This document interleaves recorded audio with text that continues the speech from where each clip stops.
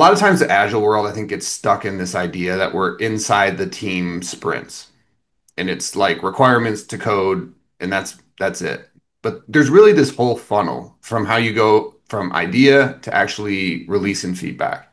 And there's a whole set of processes from there's business analysts and product owners and prioritization decisions and there's coordination. It's like the bigger the enterprise, the more complex that flow gets.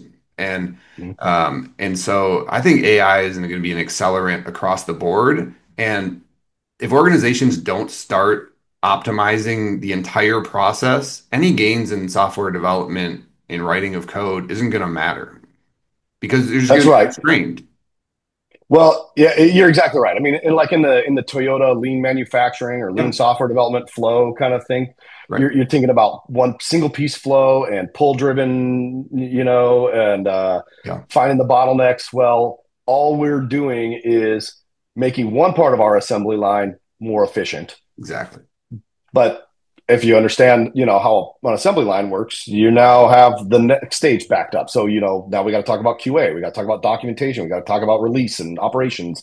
And maybe they're moving too fast to pull. Maybe we're not getting requirements fast enough from upstream now. And, Yeah, so maybe this is the argument that says, well, AI is going to take jobs because now that one part of our pipeline is moving too fast. We need to slow it down. We need fewer yeah, people. Um, not because AI is doing their jobs, but because AI is helping them be too productive. We need fewer people to do the same amount of work. Now, I argue historically that American business industry has never actually executed that way. When you make the team twice as productive, maybe there's a bump where we fire half the team, but next year you're hiring double the team because now you can be 4x productive, right? yeah, That's how we work in the real world.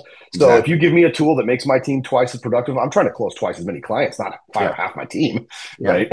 And if you have a tool that makes one of the things I've been saying a lot lately is like if you have if we have a tool that's going to double or triple the say double the productivity of of an engineering team, but you aren't set up to optimize that through that entire assembly line flow, then you're not going Yeah. to you're not going to reap any of these benefits. And